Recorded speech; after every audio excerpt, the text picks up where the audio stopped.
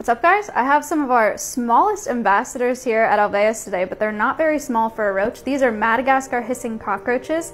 This is Barbara and baby Barbara.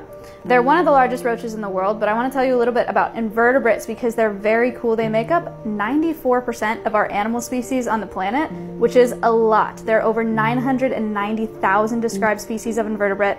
There are only like 43,000 vertebrate species. So reptiles, birds, mammals, all combined. So insects and invertebrates rule our planet. These guys are really important because they're detritivores, which means that they break down organic substances, break them into substances that other plants and algae and stuff can use. They turn our soils and make it so that we can survive. We could not be alive without them.